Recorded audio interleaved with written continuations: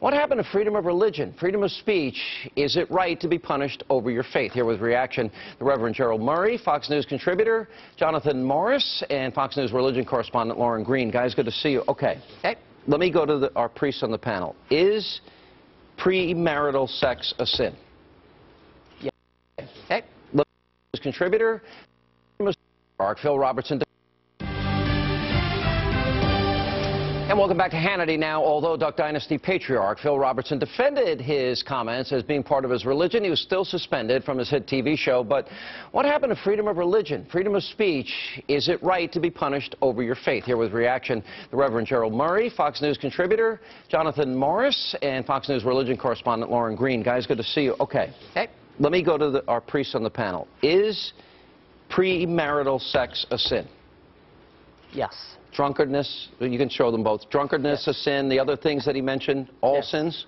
Sure. Is homosexuality a sin? Homosexuality is not a sin.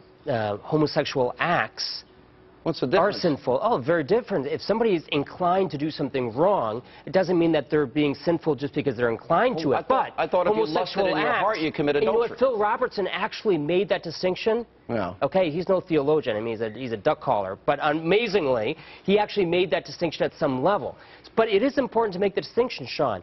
Just to have an inclination does not mean that you're therefore right. sinful. On the other hand, it is a disordered inclination, has to be resisted. And it's just like you lusting after another woman in your heart. That's a disordered inclination. Oh, easy, Father. I'm not here at confession. I didn't do anything. Well, I'm not saying you did. That we know of, yes. Thank you, Lauren. What's your take on this? Well, the problem here is that homosexuality, and I've watched this over the last, 5-10 years, is really the cultural civil war of our day. This is how the secular culture decides if you're a good Christian or you're a bad Christian. This is the litmus test, how you feel about homosexuality.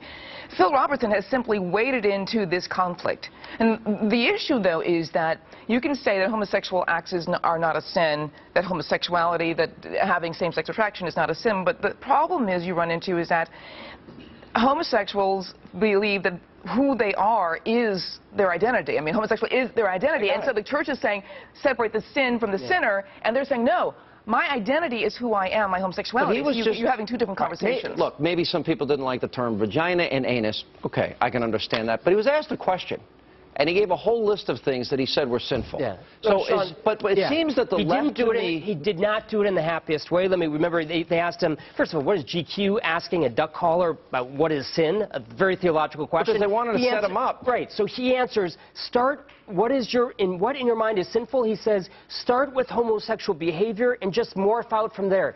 That is very offensive. Because they were talking about it earlier. I'm sure that this conversation, 90% of it didn't get in that article. No, my sister is gay. Mm-hmm. She got civilly married last year. Very tough for the family. I've told her I disagree with homosexual behavior. Listen to what she wrote to me this morning, right after that. She said this. She goes, as much as I'm not a huge fan of Robertson comments, she said, the censorship applied by A&E undercuts the very spirit of what much of the gay rights movement has been about. In other words, she's saying, you know what?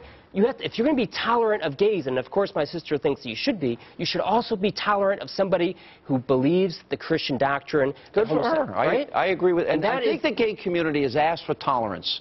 And I think America's given that. Would you agree culturally? No, I think that American... Well, look, I'm a libertarian in this. I don't care what people do privately. I'm not a priest. I'm not trying to save souls.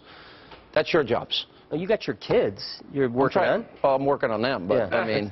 No, but look, every Christian shares the same belief, and when man expresses it in maybe, let's say, a way that's not as precise as a theologian, doesn't mean it's wrong. The man is saying homosexual activity is wrong, I don't believe in it, and now he's being told you can't say that in public. This is wrong. But this is a network that runs a show with incest, bondage, a strip club, and sets a man on fire. There are only some sins that get the secular excommunication. All right, we're out of time, but good panel. Guys, good to see you. Merry Christmas. We can say that on the show, right? All right.